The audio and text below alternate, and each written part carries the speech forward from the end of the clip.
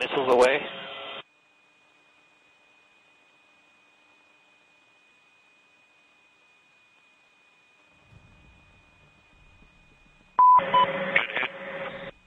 When you think of missiles, you tend to think of big explosions. But what if I told you that the US has an incredible secret weapon? A missile that not only hits their targets with extreme precision, but also uses giant blades to shred their targets while minimizing collateral damage, almost like a ninja.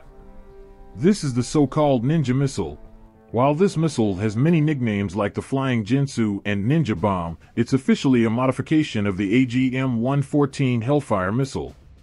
This modified version is called the AGM-114 9X.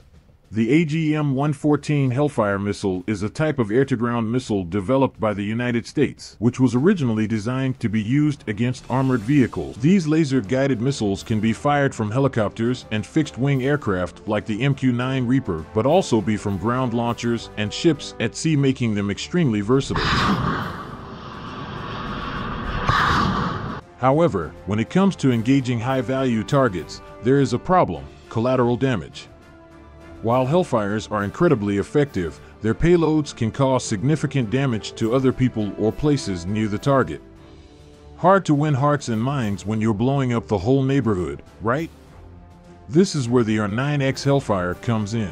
The R9X solves the problem of collateral damage by removing the warhead and instead uses 6 blades that extend from the missile itself. The 100-pound missile is then guided down to its target, slicing and crushing anything within its kill zone. This has been used to great effect when hitting targets traveling in cars and even when inside their own home. You can see in these pictures how accurate they are when hitting their target, but how little the damage is to everything else. What do you think of the Flying Ginsu? Exciting or scary?